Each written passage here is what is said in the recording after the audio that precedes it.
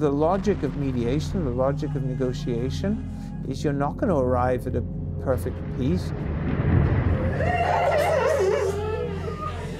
You're not going to get everything, but what you can get by compromise might be better than what you can get through this endless cycle of violence. A critical mass of people in Israel and Palestine may have realized that the pain of compromise is sometimes less than the pain of war. Hello? Can you hear me all right? I can hear you, yes. How are you today? Not too bad. Busy times. Well, if you're good to go, we can get started. Yeah, no, with pleasure. Can you hear me all right? Hello, President Santos. How are you? Very well. How are you? Very good. It's wonderful to meet you. I'm David Harland. I'm the director of the Center for Humanitarian Dialogue, which mediates in war and peace.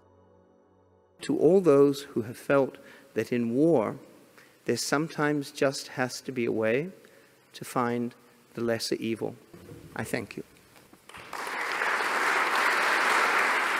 We wanted to speak with you about the mechanics of peace, about where a peace process begins. What typically, if there is a typical, is your first step? The first step is often an idea. Sometimes it dawns slowly. The white South African regime in South Africa originally engaged the African National Congress with the idea of dividing the black majority in order to be able to continue its rule. De Klerk came to the conclusion that actually making an agreement now made more sense than fighting it out. Either the idea comes from the realm of reason, or it comes from the realm of bloody experience and grows slowly. Did you say bloody experience?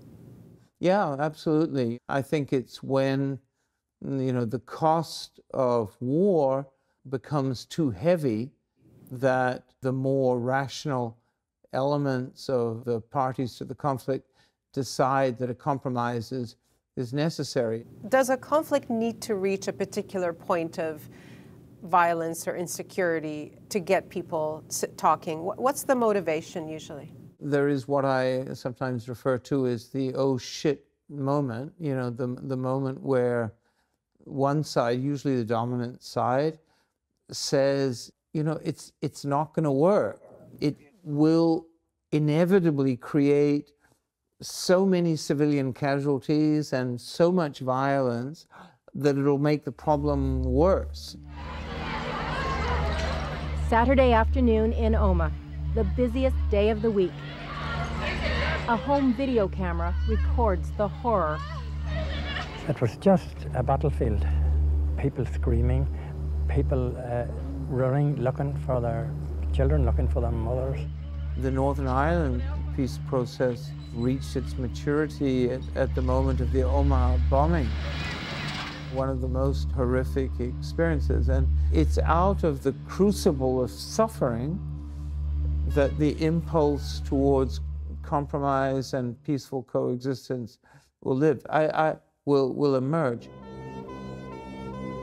Come on! I feel an anger that this would be done, but I feel mostly numb and sickened. And I think it's also very important that those who are involved in building peace dig deep and continue. My name is Mary Robinson. I'm the former President of Ireland. Currently, I'm chair of a group of former leaders called the Elders. We work for peace and human rights and a sustainable world.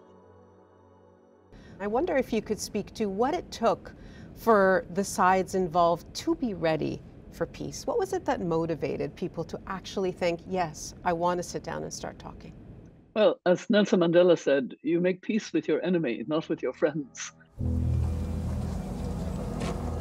I certainly think that people were very tired of the killing, the kneecapping, the destruction of property,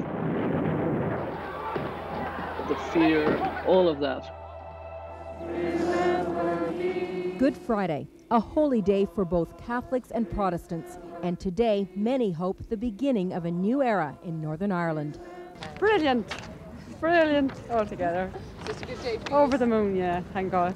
Trying to solve 30 years of troubles came down to this, a long, agonizing negotiation for peace. Today is about the promise of a bright future, a day when we hope a line can be drawn under the bloody past. It is a remarkable document, the Good Friday Agreement, and a good deal of it was the civil society and women's groups arguing for the structures of peace building inside the agreement. I believe that all peace agreements would come about more and more quickly if women were involved. I believe that very firmly. My name is Juan Manuel Santos. I'm from Colombia. I was a former president. I negotiated with the most powerful and oldest guerrilla movement in the Western Hemisphere, the FARC, which have been at war for more than 50 years.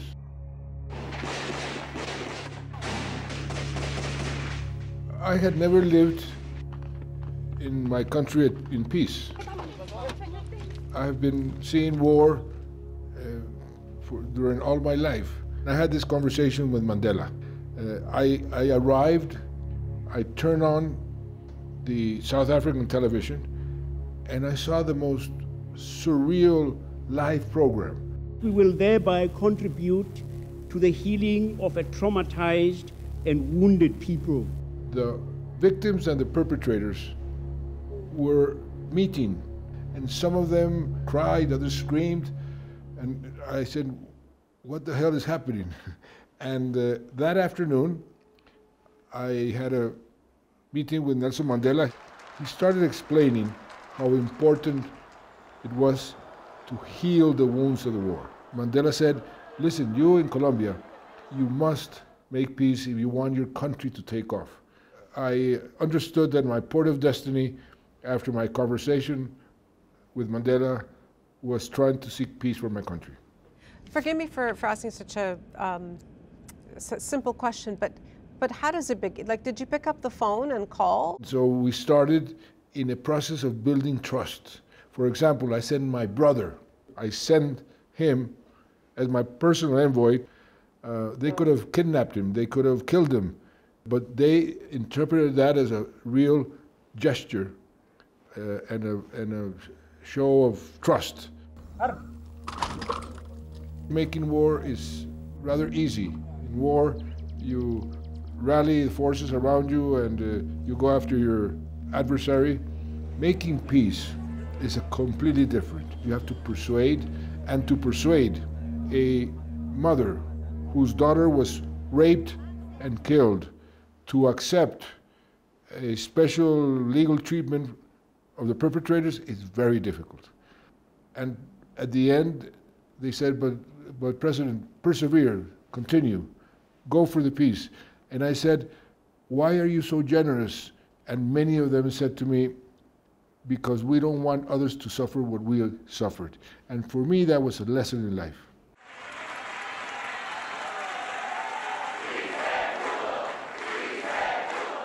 There is no total truth, and there is no perfect justice, and there's no perfect peace agreement. Are you able to draw from your experiences that perhaps taught you the greatest or the most useful lessons about peacemaking? I started my life as a mediator in Bosnia during the war. As Serbs advanced, punching their corridor through the field of thorns, entire towns were set ablaze, even where there'd been no fighting. The people of Srebrenica and their leaders agreed that the population could be evacuated to safer territory. Now, eventually, that was refused by the international community. It was decided that nobody should be allowed to evacuate because evacuating them would be complicity with the crime of ethnic cleansing. And those people are dead. I was sent by the United Nations to try to understand what had happened in Srebrenica. I arrived at this agricultural warehouse. I decided to poke my head in the door, I realized that the four walls and the ceiling and the floor were caked with human remains, 700 or 800 people, and then fire had been directed through all the windows and doors, and their bodies had physically exploded. These were people who died because the rest of us said that you shouldn't compromise on your principles. But, you know, somehow the lesson it taught me is that the highest principle of all is the right to life. That's the measure, isn't it? It's for people to be able to live quietly and freely and... First ask the people who are about to die. And if they say, I would like to live, and then I will pursue according to my conscience. It's not the only measure, but it's the first measure. The idea of inventing peace. I wonder, when you look at what people have gone through on both sides, whether you could imagine the victims on both sides being willing or able to engage as allies of a peace endeavor. There is a sense that this one is different, that the two communities have just proven to each other that they have an almost unlimited capacity to inflict on the other the most horrible suffering and fear. But I'm modestly optimistic that the sheer horror of everything that's happened since October the 7th has reawakened the sense that a political settlement is not only possible, but necessary.